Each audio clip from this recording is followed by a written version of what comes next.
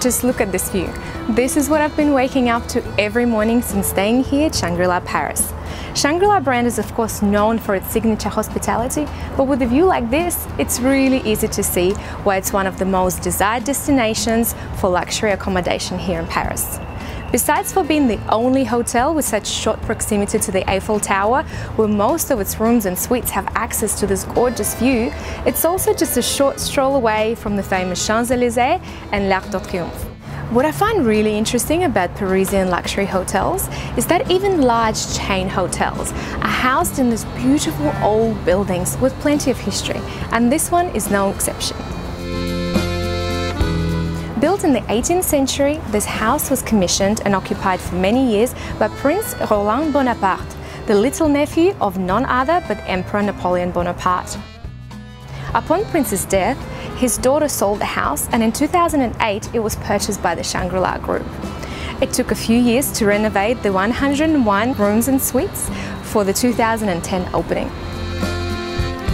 And something that you absolutely have to know about Shangri-La rooms is that they have some of the biggest beds I have ever seen in my entire life. They're literally 2.5 meters wide.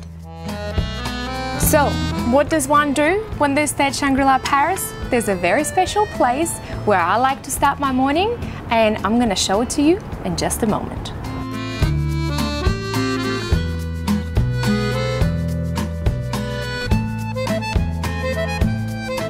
So this is that special place that I was telling you about, the pool.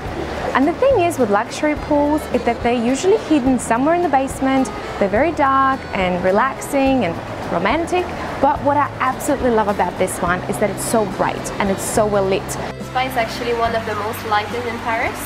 So as you see, they wanted the color to be white because they weren't thinking about the pure, the serene environment. So that's why they wanted to access all the marbles and every details that you see to really make it clear. And for those who love to pamper themselves, there are plenty of treatments that you would normally find in a 5-star hotel.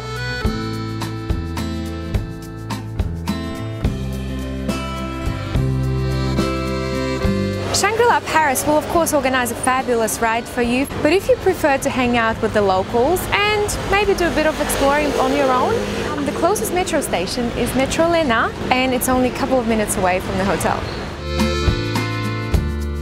Another 5-minute stroll from the hotel and you will find yourself in the middle of Trocadero Square.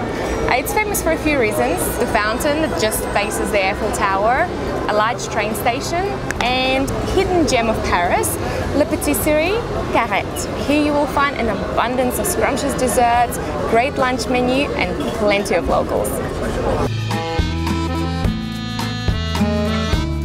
A nice way to spend your afternoon away from hustle and bustle is just stroll along the banks of River Seine and really soak in this Parisian atmosphere.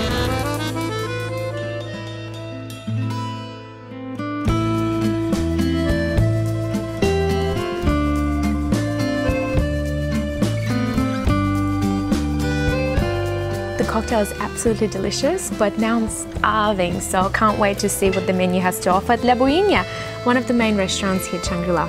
The menu's in French, but you can always ask for an English version, like in most of the restaurants and cafes here in Paris. Bonsoir madame, good evening madame, and welcome to La Bohemia. First chef has a fabulous veal gremolata ribeye steak, stuffed with tomato concassé, cherry tomatoes, and a fabulous veal juice on the side. Too good to be talking, so I'm going to start eating. As I mentioned, the house used to belong to Prince Roland Bonaparte, and as one would expect, the house would be pretty spectacular. So check out the staircase, and the room it leads to is one of the most amazing rooms I have ever seen in my entire life. Let's go upstairs. Welcome to the Grand Salon.